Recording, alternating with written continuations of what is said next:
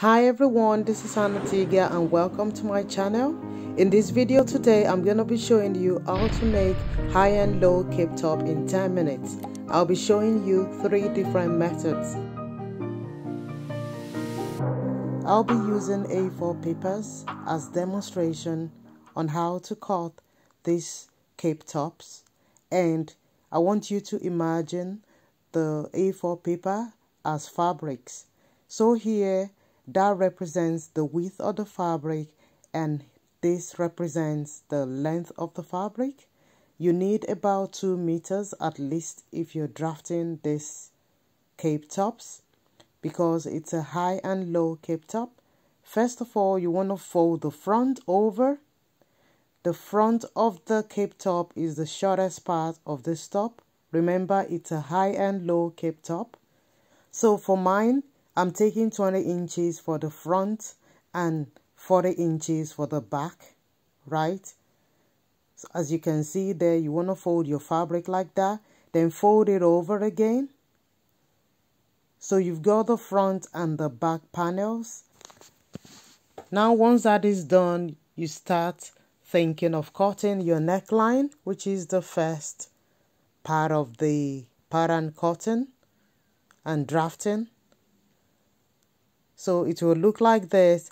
Then I'm going to be taking 2.5 inches for the neck depth and 4 inches for the neck width. So I'm using centimeters here instead of inches due to the paper size. But on your real fabric, you want to take 2.5 inches for the neck depth and about 4 inches for the width of your top. But if you want your top wider around the neck, you can increase the width to 5 inches or 6 inches. And you can decide to have an off-shoulder cape top. So round the neck, I've got 2.5 for the neck depth and 4 inches for the width. So here, before I give the top a shape, I'm cutting the neck. So I'm just cutting the neck here. You might want to cut the shape of the cape top first before you cut out the neck. I'm going to show you why in a minute. So if you want the shape of your cape top to be like this shape, you can leave it and start sewing. That's it. But if you want your cape top to be more defined, here is what you need to do. Before cutting the neckline, right? You need to take your ruler and shape it out. Give it a specific length measurement you want for the back. Like I said, I'm comfortable with 20 inches for the front and 40 inches for the back. So whatever the length you want for the back of your cape top and the front, go ahead and do that. Then I've shaped the back, then you want to shape the front, open it up. So imagine my fabric is 45 inches in width. So from the nape of my neck to the sleeve is 22.5 when folded over, as you can see there. So now you want to give it a shape like this. You can measure or you can do it free-handedly. And you place the top back to its normal position and cut the back first.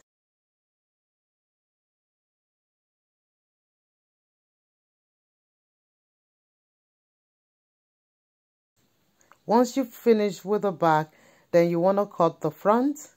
Just watch what I'm doing. Like I said, you can place a notch to help you as a guide for when you open your fabric up, so you don't make any mistake.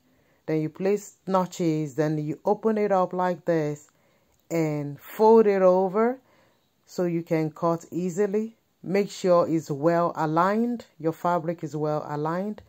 Grab your scissors and cut.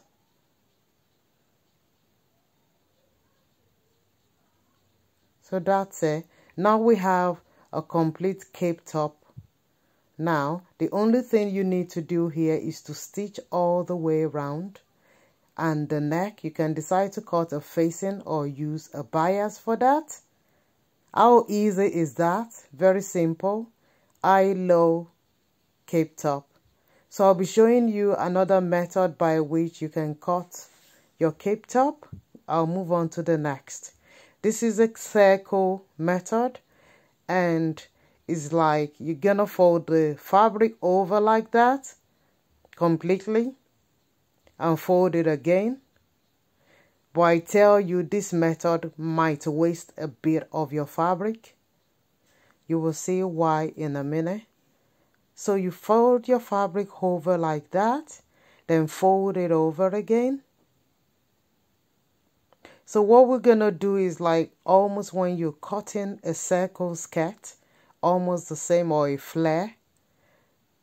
So that's the same method here, right? Can you see that? Fold it over again. Then now we're gonna take measurements for our neck line. So again, I'm taking 2.5 inches for the neck depth and 4 inches for the width of the neck. Like I said, you're free to take any measurement you want for the neck depth and the neck width. So I'm gonna draw my line. You can have V-neck if you want as well, instead of the round neck. Then grab your ruler and go to the tip of the paper there. So that will be the tip of your fabric, and mark the length you want, which is the longer length. Here I'm using the ruler to mark 14 centimeters, but on your fabric you might want to mark 30-40 inches, the back of your cape top. So when you get to the size there, because the fabric isn't long enough on the width, it might stop somewhere there.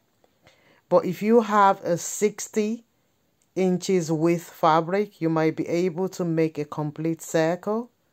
This isn't a complete circle, but depending on the fabric you're using, you might be lucky to make a complete circle. Then cut that out and cut the neck. And once that is done, you want to open it up and you want to shape out your front. That's why I said you might waste a bit of fabric. Once you open it up like that, you want to shape out the front panel. See?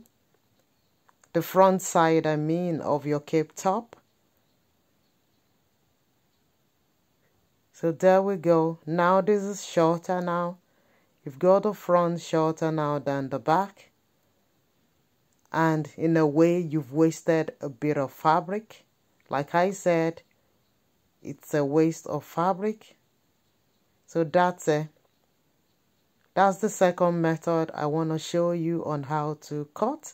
Now we're going to move on to the third method. So here I want to fold the front, the high side and the low side, like I showed you in the first method.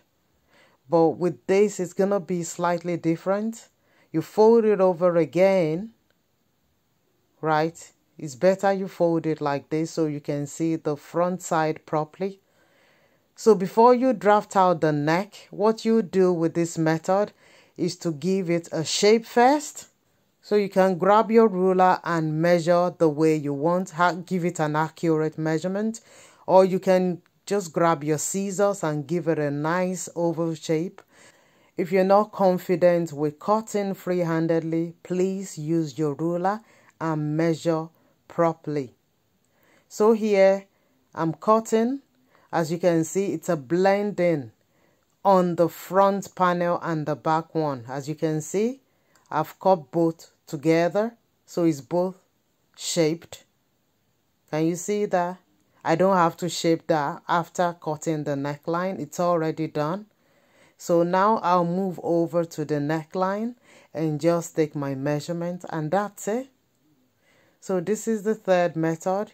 So you want to decide which of these three methods will work for you. So here I'm taking my neck depth measurement and the width measurement, and I'll repeat again. You can decide to make it an off-shoulder cape top, so you increase the width measurement. And if you want it deeper, like you want 4 inches depth or 3, you can. So that's it. So that's the third method. And honestly, I think I prefer this method better than the first and the second. I want you to tell me what you think about the three methods I've showed you, the one you prefer, and let me know if you will find drafting your own cape top easy after watching this tutorial. Thanks so much for watching. Remember to subscribe, press that notification bell for more videos like this. Like, share, and leave me a comment, and I'll see you in my next video. Till then, look after yourself and bye for now.